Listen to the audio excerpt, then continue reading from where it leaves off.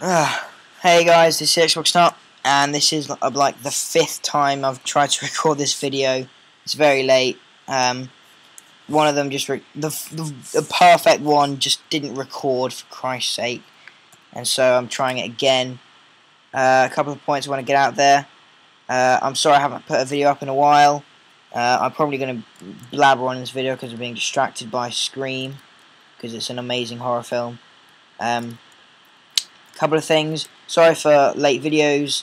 I went on a Duke of Edinburgh expedition camping trip, which is basically a very long walk, about 50 kilometers, over 3 days, carrying about 30 kilograms on your back, which is not fun. Although it was, because I was with friends and the banter was brilliant. So, yeah, there's that. And then I had the Spanish trip, which I talked about in my announcement video, but screw that. Oh my god. Basically, in this video I want to outline my plans for the future about like a CPU, because I feel that's the next step, because I've done pretty much most other things. It's the one thing that people who like Redstone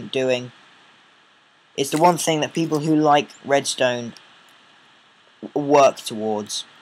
And so I've been creating components for one. I've made my very optimized RAM. This is a byte of memory using an edge triggered D flip-flop. Edge-triggered D flip-flop. Hopefully you guys know what a D flip-flop is from all my other memory videos, so it won't change the output till I've clocked it. Clock it, and it's all gone. Blah blah blah. So that's brilliant. I only realised now that you could put it next to each other like this, so it's very, very compact. It's like 16 by 4 by 5 or something, including the redstone on the top. Got my program counter right here. This is my design, with the help of crap, I can't remember his name, but he gave me the idea for it. I think I mentioned it in my program counter video. Although I might scrap this and make it a bit better, because it takes up a phenomenal amount of space for just 2 instructions, and they're only 4-bit. And I got my ALU, obviously. Accumulator will just add some memory onto the ALU, and hopefully I'll be able to string it together to make a CPU. So yeah. Hopefully I'll be able to actually build one rather than just talk about it, which is what I've been doing a lot recently. I'm trying to think about what other things I will need for a CPU. I've been talking to my friend the one Laz, who's helped me a lot.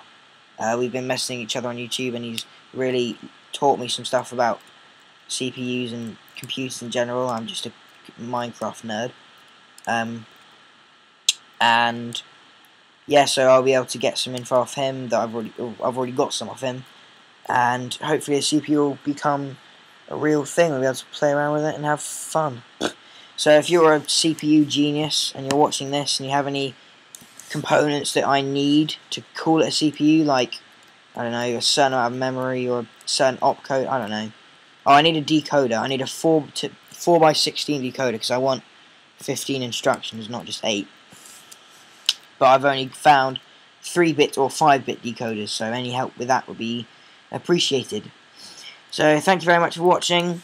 Hopefully I'll be able to start making the CPU soon, even though, knowing me, I'll probably put it off for a while. But thanks for watching. Stay tuned. Oh, to my new subscribers, I've got about 50 since my last video. Thank you all for subscribing, even though I hadn't put up a video in a while. Hope you stick around, hope you spread the word, hope you like the videos, favourite them, comment, rate them, everything.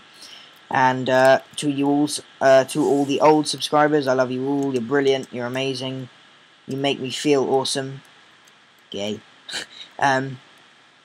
So yeah, keep up the support. I really enjoy making videos. I hope you enjoy watching them. Hope you enjoy all my redstone nerdiness, I suppose. I might veer off from Minecraft later in my video career, I suppose, if I can get any other input from people, depending on what they want. I don't know. Minecraft's a nice game to play, a nice game to record, a nice game to watch, and it's got loads of opportunities. So I apologise for my voice. I have a cold. Thanks for watching. Stick around, and yeah, see you later.